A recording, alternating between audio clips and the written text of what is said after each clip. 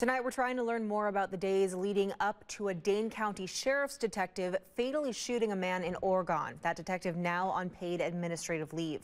NBC 15's Elizabeth Wattis joins us now. Elizabeth, today the Department of Justice is investigating this case, and they released the name of the detective who fired their gun that day.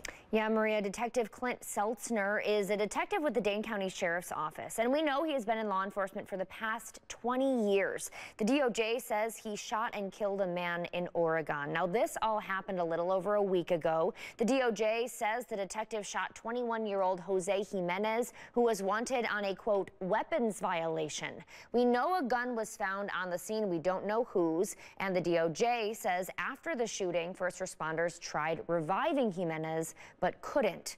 After looking back at police reports, I found one a few days prior to this shooting. Oregon police said they were looking for a man with the same name and age of Jose Jimenez for attempted armed robbery. Oregon police would not confirm the shooting victim and the robbery suspect are the same person, but we will continue trying to get more information. Live in the studio tonight, Elizabeth Wattis, NBC 15 News.